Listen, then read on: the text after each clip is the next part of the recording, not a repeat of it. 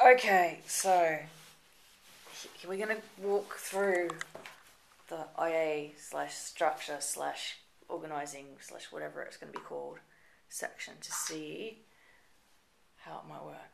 Yeah? Yeah. So this is the very first page. If we land on it for the very first time, we land on the page view, we get a little instruction that says choose a template or make your own from pages, a little instructional video of maybe 2 minutes or so that would run you through how it works, because it is a little bit complicated maybe. There's a few things you need to learn to do this. And over here we've got our palette of templates, which it would default to, and pages underneath there, and a whole range of different represented templates down here. So we're going to build a site for a small company that has a home page, an about us page, some products page, and a contact us page. Yep. And we want to add a team page to the about section. Yep. That's it. Of the templated version. Okay, so how are we going to do this, Mark? So, first of all, we have a look down here in our templates, and we see the brochure template site pretty much fits our needs. It's got a home page, about, products, and a contact page. Okay.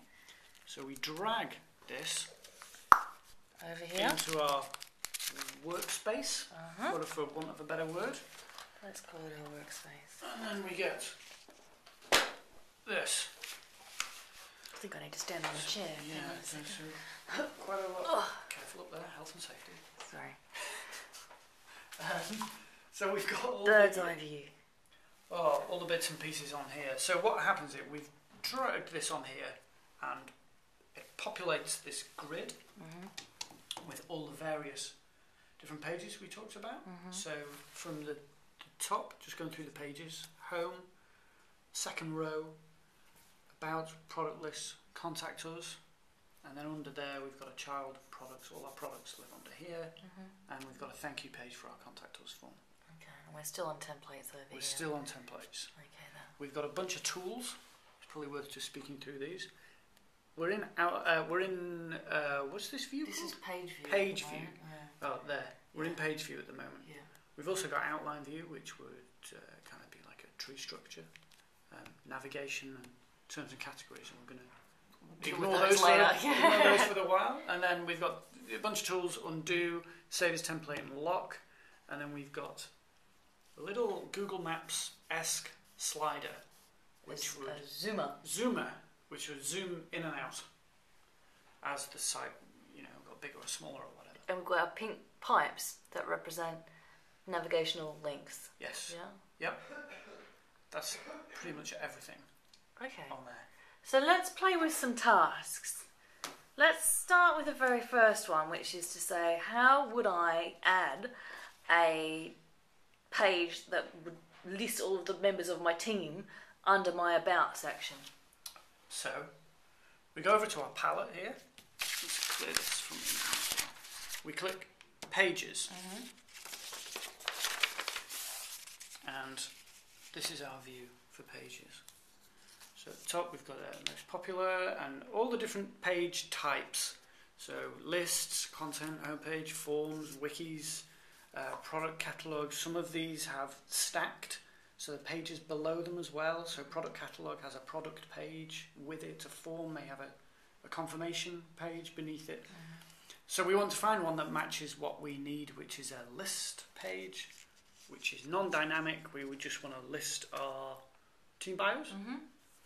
So we click on that and we drag it over to our grid underneath about. We maybe drag it onto about. Because we want to create a link between we the want two. to make a child. Yep, we want to make a child. We want to make a child. So we drop it on about. Yep. And boing, boing, there it goes. And we've got a little pink thing in between because we dropped it on about, so it creates the link. So if I wanted to create another page under about, how would I do that? we'd do the same thing, wouldn't we? Yep. We'd go to whatever page Yep. we wanted. Uh-huh. So say list view views. Yep. We drag it onto about, Mm-hmm.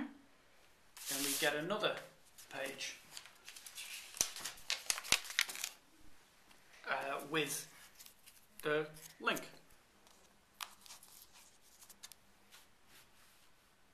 Excellent. Okay, let's get rid of that for now. That was just a little bit of a Keep me on my toes. keep you on your toes moment. I was thinking about this earlier, Mark. I haven't sort of given you any preparation on this yet, but if we wanted to remove that, then I was thinking what we do is you could actually click on that pink thing and maybe you get a little So remove the connection between them. delete the connection thing and you could select that and that would get rid of the connection. So So that we would don't- kind of be a bit of floaty then. Yeah, It wouldn't be yeah. associated with any section. We don't want to lock people into having to have hierarchical relationships all the way through their sites because that's less and less the case these days, isn't it? Yeah. Okay, so that's adding a new child. Yeah. That's then if I wanted to go and customize the content that was going on that page, what would I do? We'd have to draw another page. But the we'd general click on principle that. We'd click on that. Yeah. We'd get a. Yeah, maybe here's one we kind of prepared earlier. Yeah. Okay. Is that kind of like it? It's kind of like it. Yeah. So we'd get a page, which would be the one that we've dragged over, which would be this list. It would have all the various blocks. Let's do a little one. Let's do a little one. Yeah. So it would be like that. And then you'd be able to. You'd be able to edit the blocks, move the blocks around, or you'd be able to completely delete the page from there. Excellent. Okay. So if I wanted to change the arrangement of content on my home page, Yep. I could Click on homepage. Yeah. You'd get something kind of like that. So you wanted to swap these two around, or whatever. You wanted to change that one with the position Yeah. of that one. Yeah. Click.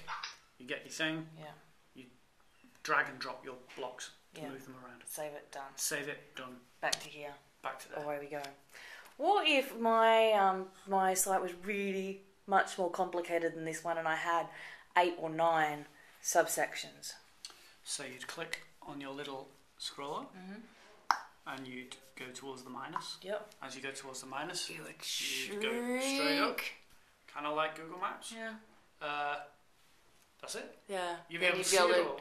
move You'd be able to move, up and drag down and drop forwards and backwards to the bit that you're drag interested to where you want to go, and then if you wanted to, obviously, if you've got a huge site with a bazillion pages, it's going to be really difficult to interact with it at that level. So you'd find out where you want it to be, you'd zoom in, and then you'd click and drag and whatnot.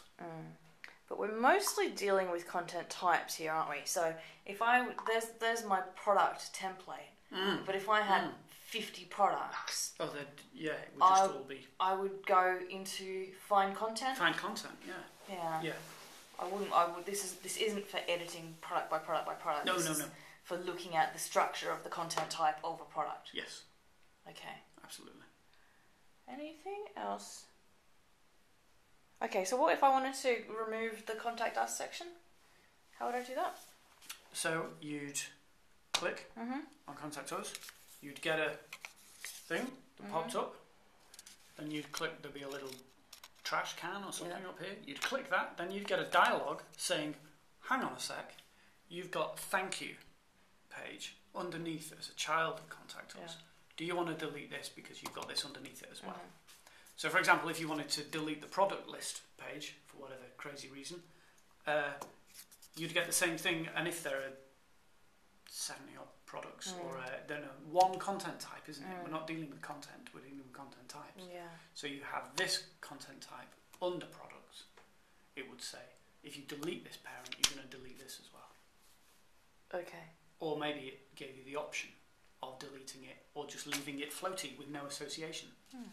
So maybe it's actually deleting. It's more about this pink thing than it is about this. Yeah. I think you might be right. Okay. Work yet to do, but that's the concept as it stands right now.